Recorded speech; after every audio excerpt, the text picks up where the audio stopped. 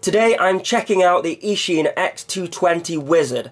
Now, there's been a lot of requests for this one in the comment section, so I tried a few times to get a sample in for review off one of the retailers, but I guess it has already had a lot of exposure and I couldn't get one in.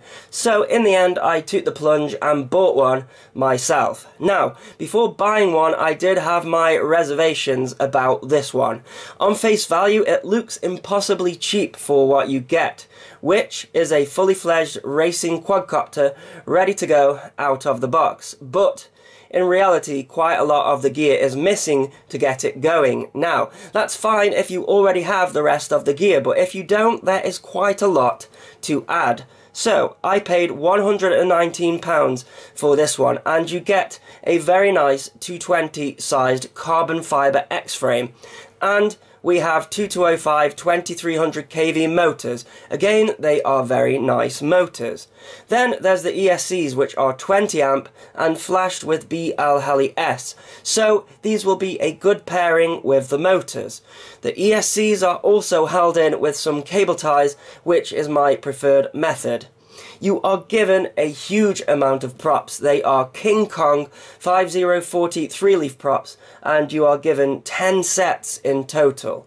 Then under the hood we have an SP Racing F3 flight controller, which is pre-flashed already with BetaFlight. Tick.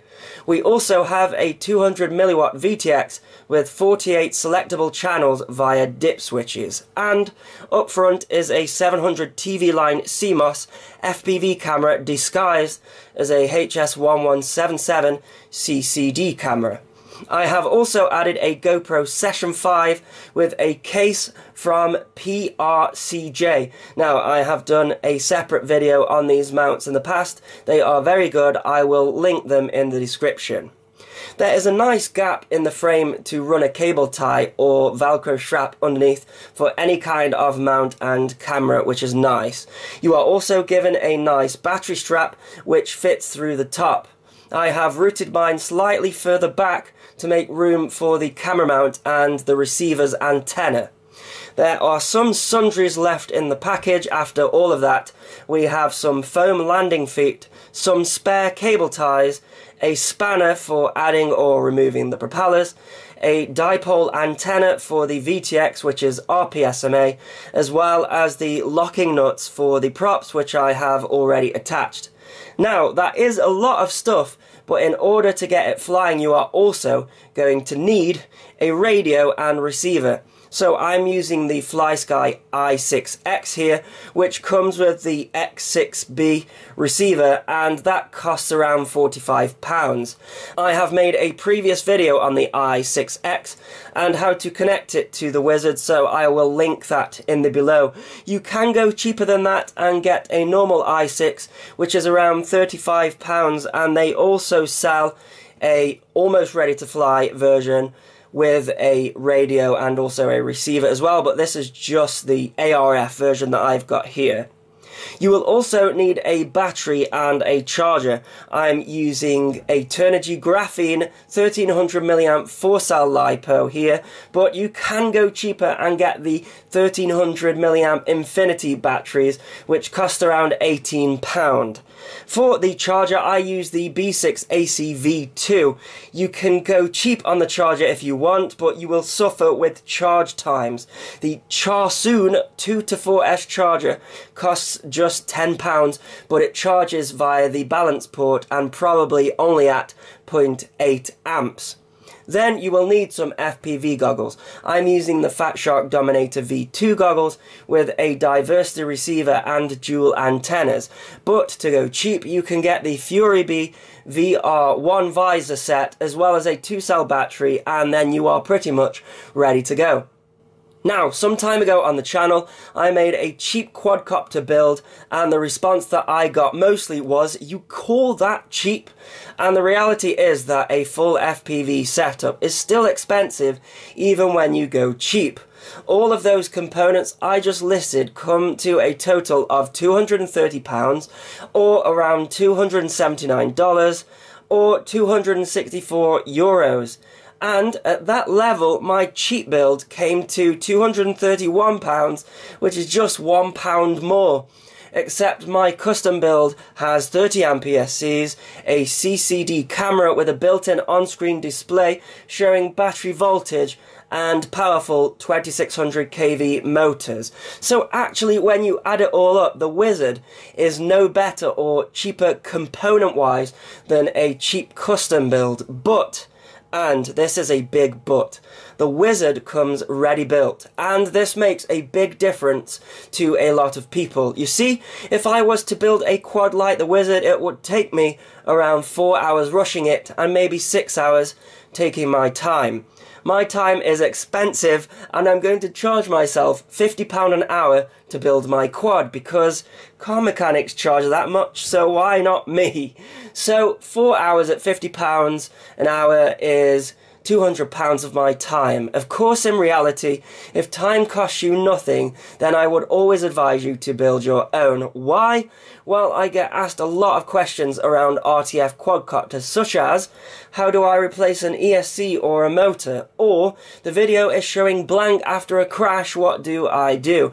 And the answer is, you don't know because you didn't build it yourself, and most of the time, I find myself reverse engineering the quad when there's an issue. In fact, I have had an issue myself with the Wizard, which I will talk about a bit later. So there are some things I felt needed adding to this package in order for it to fly up to my personal standards. You can see I have added a on-way antenna here. This one is RPSMA. It seems like the cheap component world is trying to do away with SMA, which is a pain because the immersion stuff is SMA, but there you go.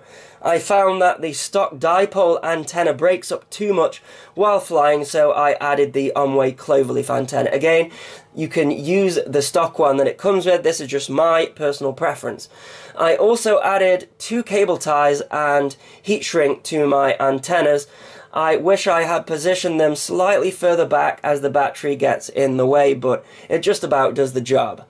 The frame is really sturdy and there's no movement in the arms at all. I do like these side plates that cover up all of the electronics, but they are a little loose and can move around. The motor protectors are really nice, and the carbon has a purple tint to the edges, which is a really nice touch.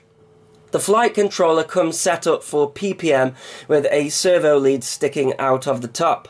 I switched this over to the I02 port on the SP Racing board so that I can use the Flysky I6X setup. Again, I detail that in my i6X video.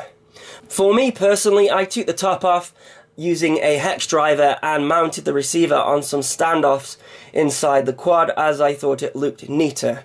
Now, there's no way to know with this quad when your battery is about to give up because there's no on-screen display or voltage buzzer. So I have added this external voltage buzzer and checker to the balance port of the battery, and that tucks in nicely in the battery strap.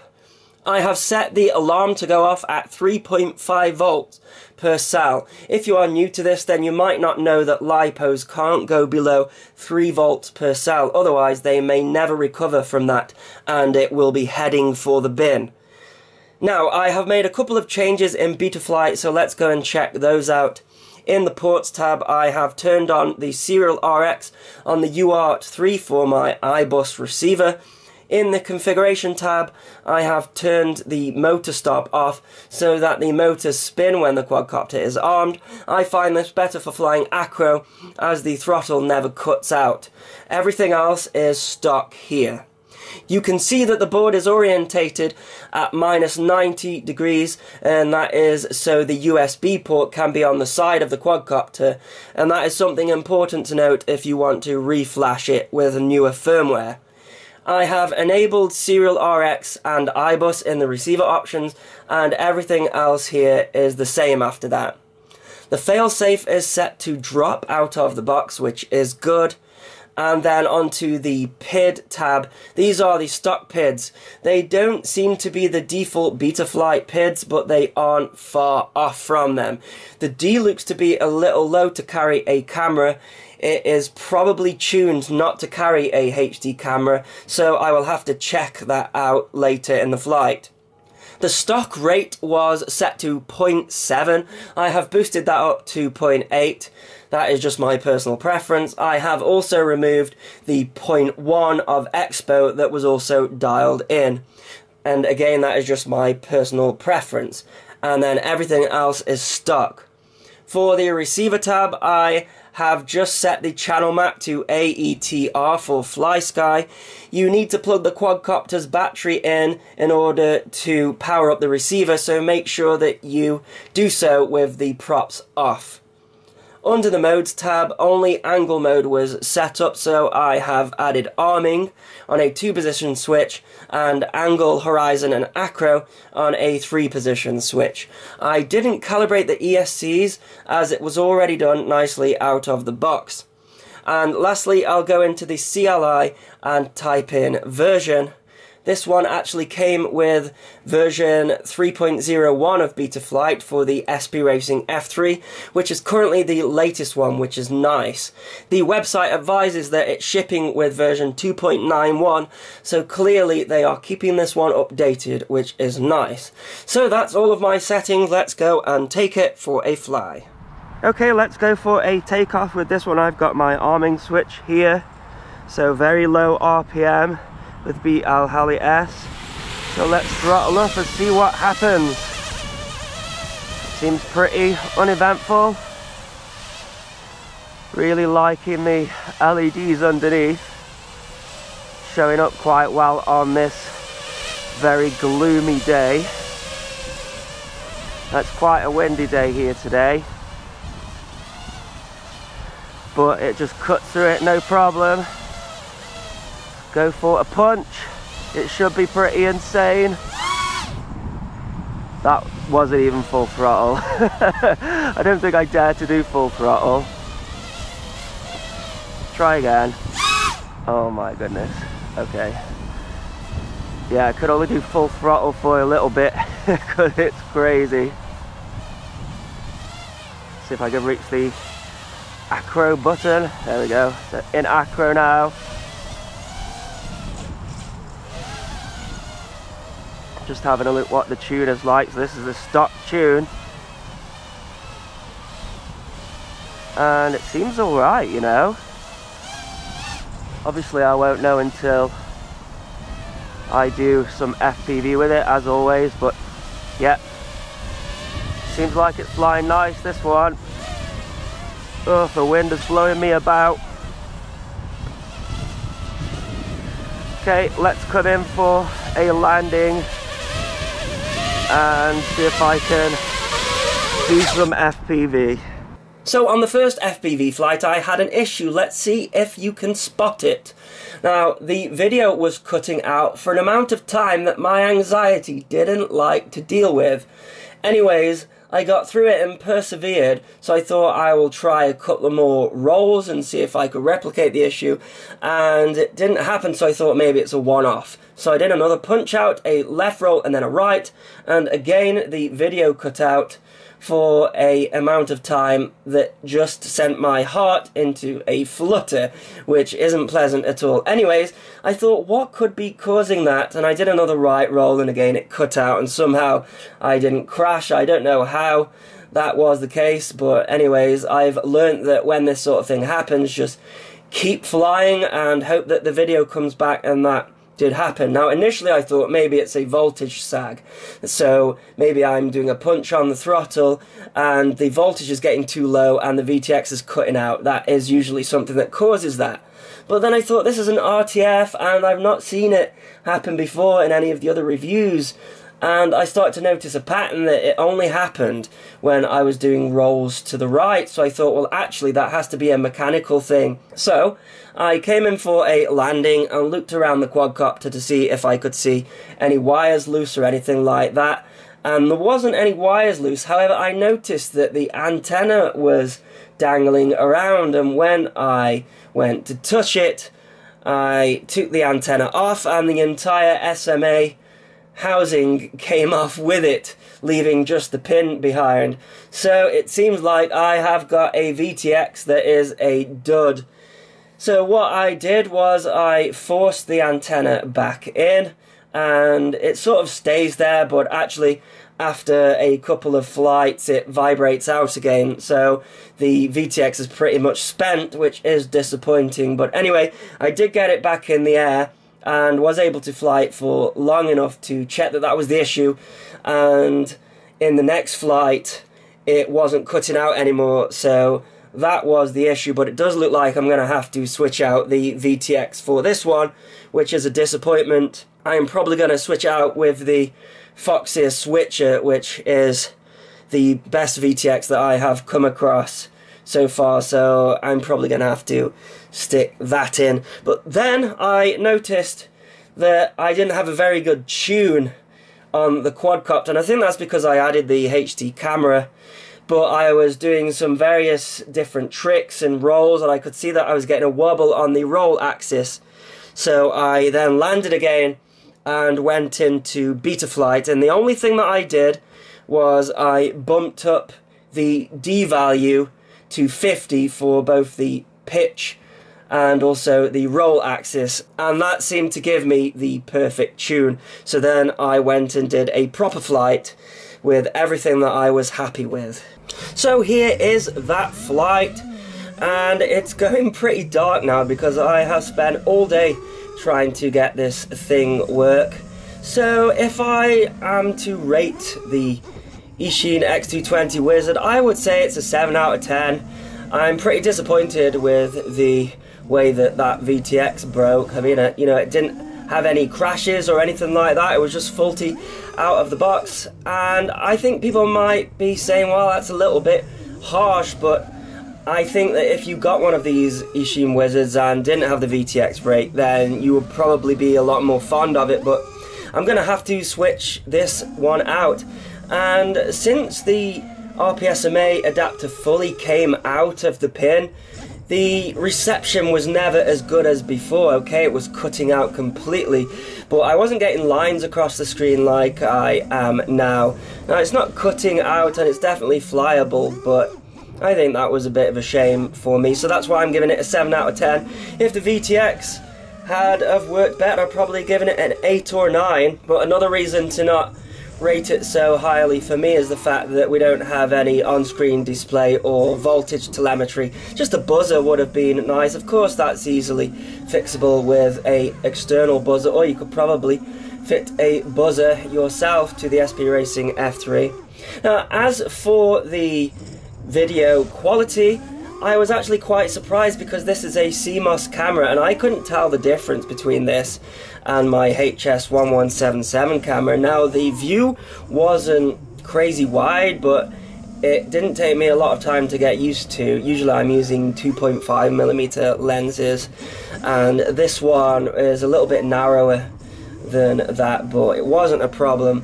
Now, one thing that was a problem is the GoPro was struggling in this low light. Now, it wasn't really close to dusk, but it was a very dreary day, and I find that when in low light conditions, the GoPro seems to lose its 60 frames per second ability, and it sort of goes a bit juddery and sort of reduces itself at times to 30 frames per second, so apologies for that. But other than that, after all of that messing about with the VTX trying to figure out what the issue was, I was having fun with it, and importantly, the tune was really good. So all you have to do there is bump up the D value to 5 or 50, should I say, and then I was getting no more wobbles on the roll and also the pitch axis, so that was good. Flight time was good as well. I think it was about a 4.5 minute flight time.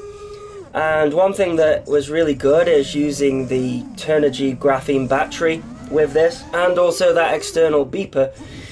The beeper only came in right at the last minute, so it didn't sort of go off while I was hitting the top end of the throttle, and I knew when it was time to land, so that was really good about this setup as well. But for me personally, I'm going to have to stick in another VTX because I can't have that SMA adapter coming apart in the air. But other than that, yeah, pretty good quadcopter.